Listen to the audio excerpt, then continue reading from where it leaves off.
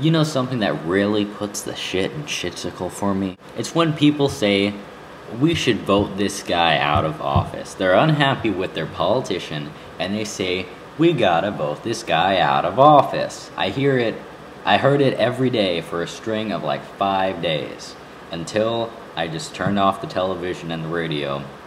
Didn't hear it. You know why this bothers me?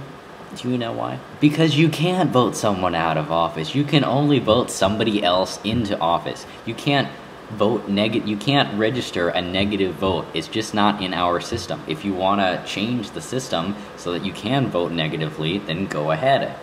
But there's no such thing as voting someone out of office. It's impossible. So you're saying, Mac, the caster, come on. I know it annoys you, kinda.